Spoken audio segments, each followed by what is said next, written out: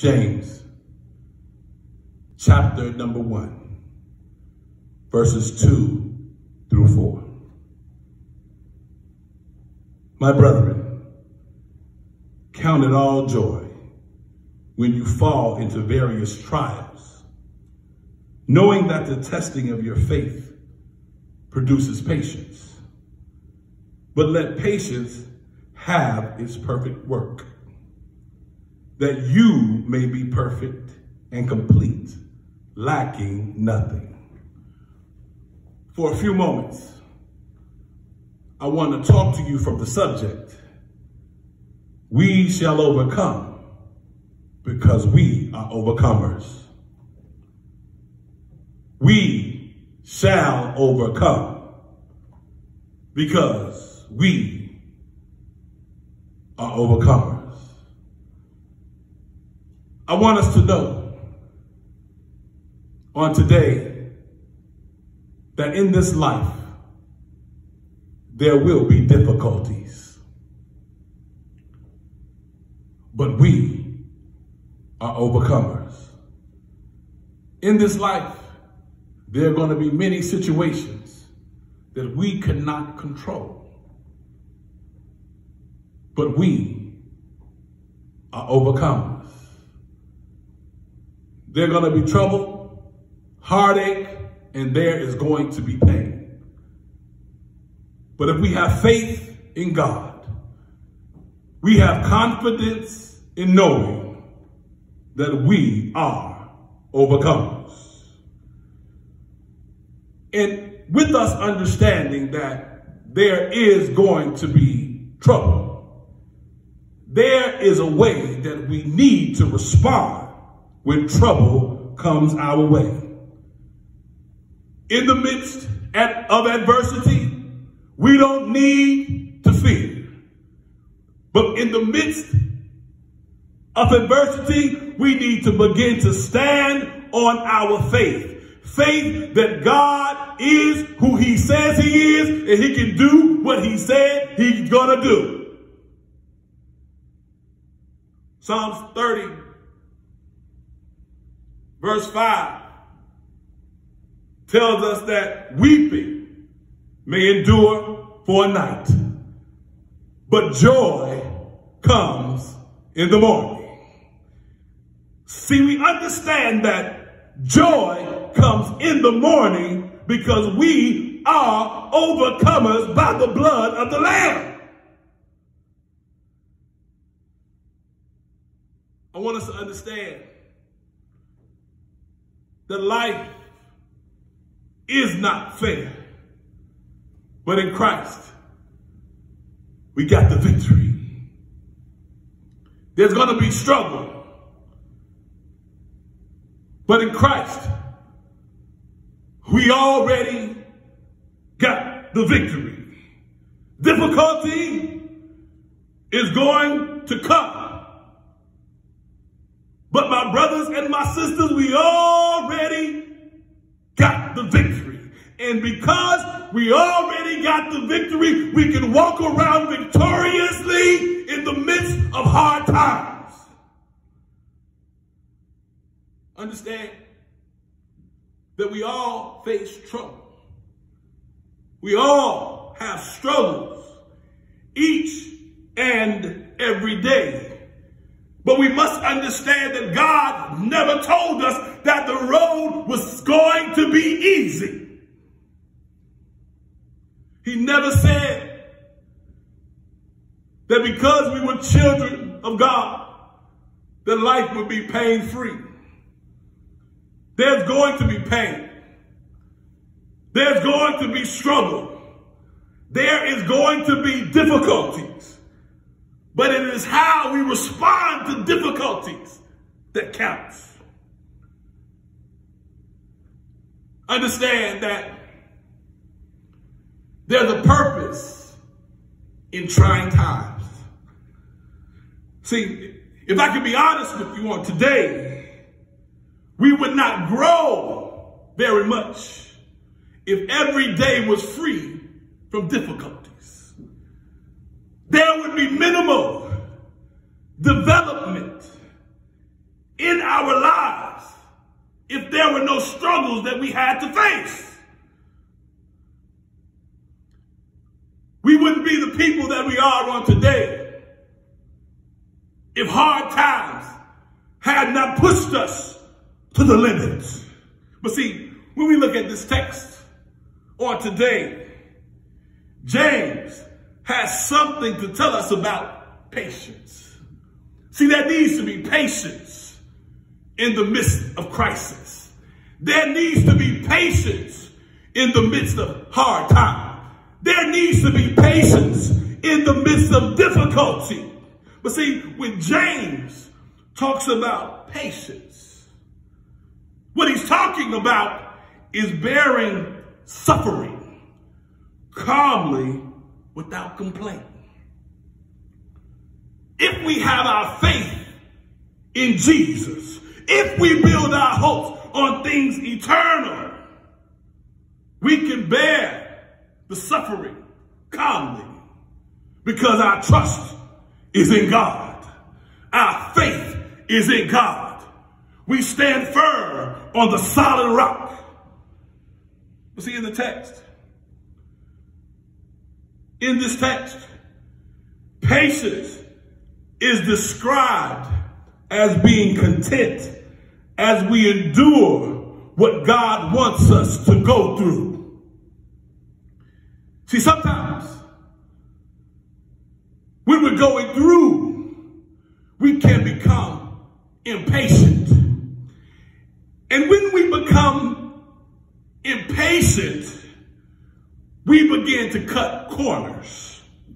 And when we cut corners, we miss out on what God has for us. The reason we tend to cut corners is because we have what I call a carnal consumer mindset. A carnal consumer mindset says, I want it now and I want it fast. And if I don't get what I want, when I want, how I want, and from who I want, I will simply find another source. We have what I call the Burger King mentality. This simply says that I want it my way. I'm not concerned about what God wants. I want what I want. Joy, I want it my way. Peace, I want it my way. Love, I want it my way. Salvation, I want it my way. Church, I want it my way. My relationship with God, I want it my way. But see, has it ever crossed our minds that our way may just simply be wrong? That our way might simply be inadequate? But see, I'm going to say this. Having things our way and not God's way has become a motto of a sinful church. And our way of life can be disconnected from God. And when the church is disconnected from God, it sends society into chaos. We lack focus on God at times. We lack patience sometimes in the midst of our process. Sometimes we lack the desire to endure suffering for the sake of the gospel. See, we lack because we have failed to plan. We lack because we have failed to pray. We lack because our preparation is poor. We lack because we fail to walk in the will and the way of God. We lack because we simply don't take God seriously. And when we don't take God seriously, I call that purposefully lacking. And when we purposefully lack, when trouble comes, we then don't know how to react. When we don't have God as our focus, we tend to respond in our old character and not the godly character that God wants us to have. But see, we have to understand that every problem that we face tests our genuineness to God. It grows our faith, but we can see if we are genuine or not in the midst of the test.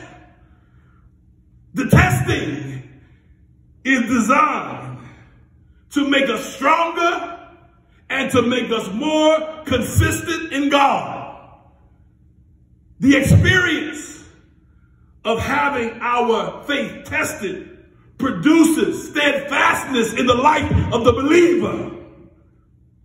And through persistent steadfastness, we grow to full maturity. With that said, on today, how do we stand as overcomers in the midst of a situation we feel we can't overcome? Number one, understand life won't always be easy. Number two, know that there is a purpose for your process. Number three, it is foolish to fear. Number four, you can consistently count on Christ. So I want you to understand on today, when we endure hard times, that no matter what comes down our street, we are overcomers because we have God on our side. So I want you to know that you can always count on God. We will go through tough times, but we can count on God. The process, it will always not be easy. We can count on God. Jesus says, let not your heart be troubled. You believe in God, believe also in me. Jesus wants us to lean on him in the midst of every circumstance. So in the midst of uncertainty, depend on Jesus. In the midst of our isolation, depend on Jesus. When circumstances have you down, depend on Jesus. When the going gets rough, simply depend on Jesus. When you can't fix the problem, depend on Jesus. When the situation is uncertain, always depend on Jesus. I need you on today to forget those things that are behind you and focus on what God has in front of you, because we are redeemed by the blood of the Lamb. The songwriter says, by and by, when the morning comes, when the saints of God are gathered home, we'll tell the story of how we've overcome, and we'll understand it better by and by. In the midst of the crisis, in God, we'll understand it better. Persecution, we'll understand it better. The pain we feel, We will understand it better. The hardships we go through, we will understand it better. The loneliness we feel, we will understand it better. The hopelessness that we see, we will understand it better. The tribulations that we endure, we will understand it better. The discomfort that we feel, we will understand it better. When we are anxious, we will understand it better. The separation from one another, we will understand it better. The storm that we are going through, we will understand it better by and by. The songwriter says, we shall overcome. We shall overcome. We shall overcome someday. Deep in my heart, I do believe that we shall overcome. And we shall overcome by the blood of the Lamb. So, if you're going to overcome, simply because you are an overcomer, you have to understand life won't be easy. Understand life's trials have purpose. Understand you don't have to fear. And last but not least, understand that you can always count on God.